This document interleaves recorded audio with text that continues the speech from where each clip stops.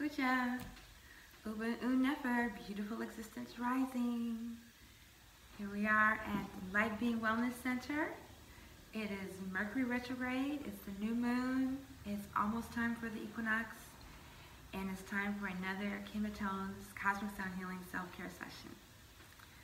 And I'm really looking forward to getting back going live with the Good Rising TV. So for today, we're just going to do a quick run through some of these tuning forks that are associated with this celestial event. We have the Mercury forks, also known as the Jehuti, because Mercury Retrograde is the portal of Jehuti opening. And we have the Neptune forks for Nevet Het.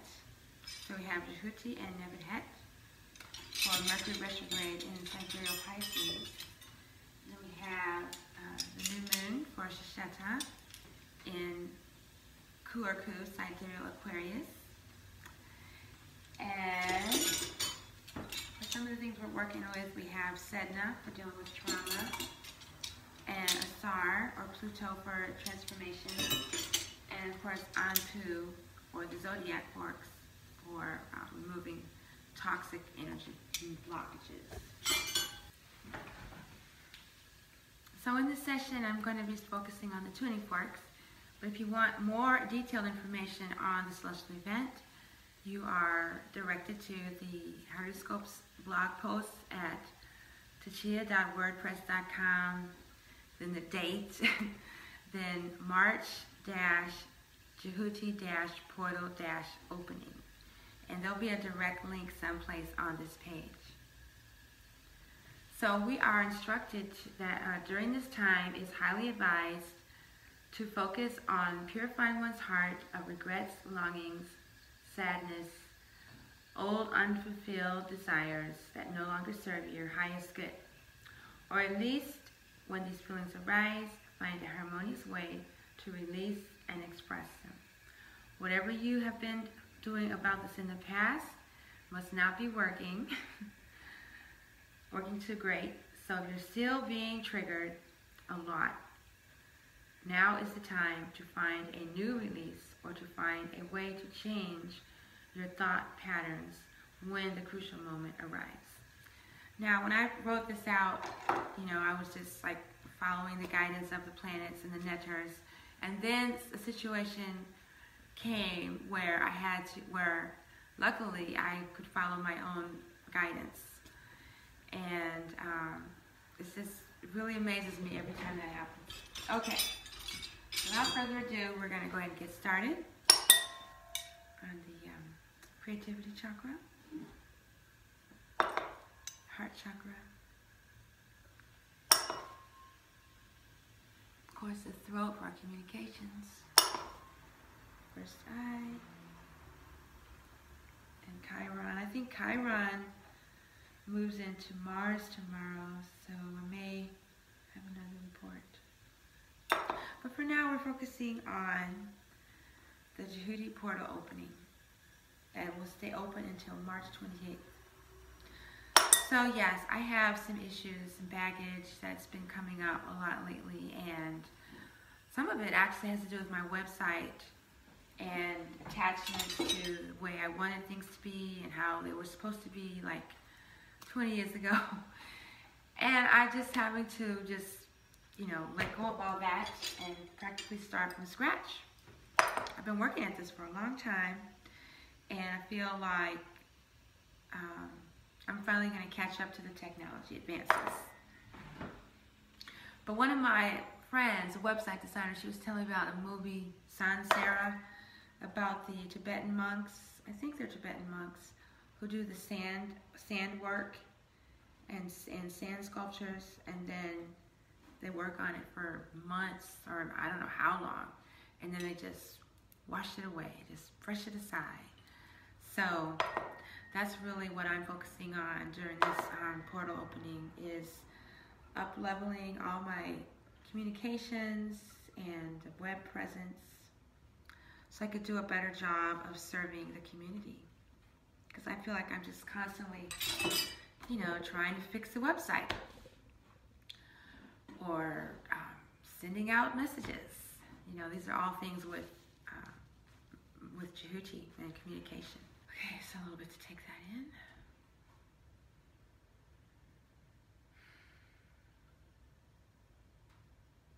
Still having some heaviness with emotions around certain things as well.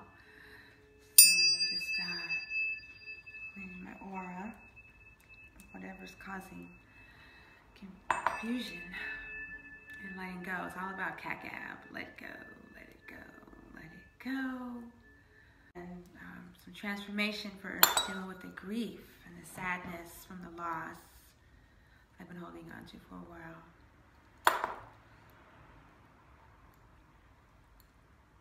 It's like I'm still trying to get things to be the way they were rather than being present with where they are. Like, yeah, that's basically what it is. And the standards, that's what it is. The standards have changed. Everything's changed. The standards, the values, but I'm still like trying to manifest the other standards and the other values. It's just grief and sadness.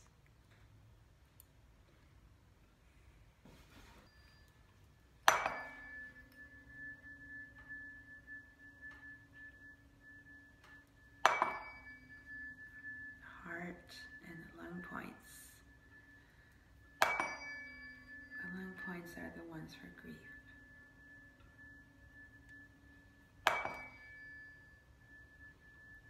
So transformation from the sadness and the sad thoughts, the longings. All right, I know you can't see the tuning forks for the extraordinary vessels on the feet, so I post the chart. But right now I'm going to work on the Daimai for when you're stuck in a situation or vibration, frustration. You know, you just got to release the energy from whatever traumatized you that got you frozen there. So that's what I'm doing now. That one goes on the baby toe. Oh, it's difficult doing the self-care. I'll leave the toe and the arm.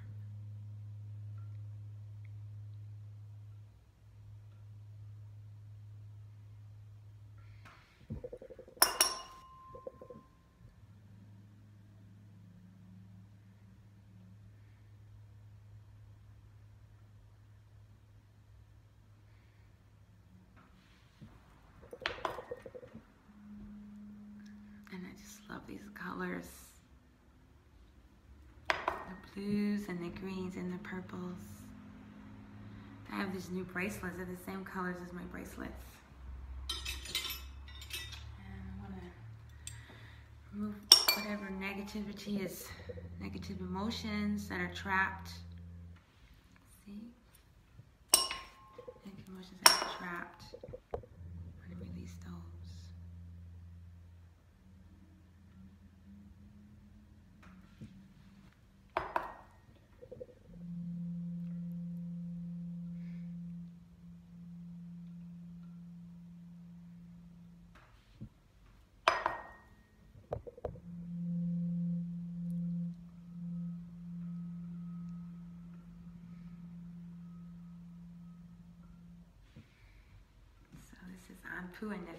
And the other extraordinary vessel I'm going to do is the Yang Way for when there's something that's like a pathogen or a virus or a cold or a negative fractal pattern that's just been on replay for 50 years. Something that's like deeply lodged in that you haven't been able to let go of. This is an extraordinary vessel that's supposed to be able to like even get that out. And it just so happens to be the exact opposite of the one that I just did. Let's see, here we've got Heru and Asar, so that's got to be powerful.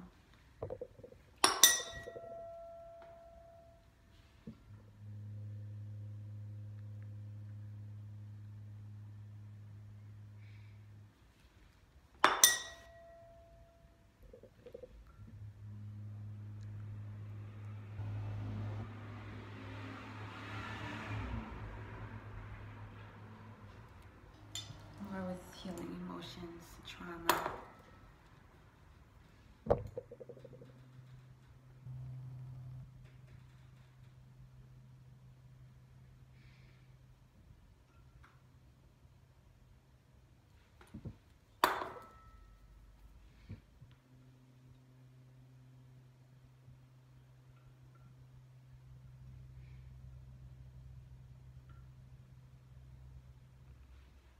Energy field.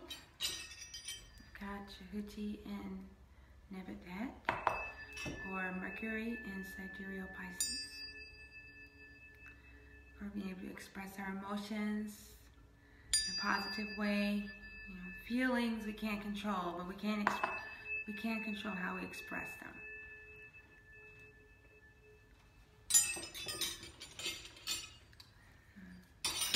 The new moon, we have Shisheta in Kuarku.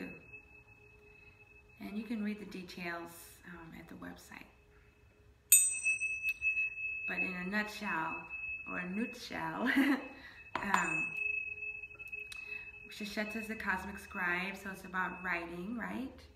And we're dealing with our emotions. And the moon is mostly about how we can improve our personality and character through certain these activities and procedures. And so one of the best ways is to write and have a journal. So each moon is in a different sign, and that sign is an indication of what you could focus on with your journal writing. So this month, the moon, Shisheta, is in the sign of Kuraku, Sidereal Aquarius, which is connected to Heru, the victory of the soul, the Redeemer. Like I say, I'm not going to go in detail. You can visit the horoscopes.com for the e-guide. But that's basically what we're dealing with here.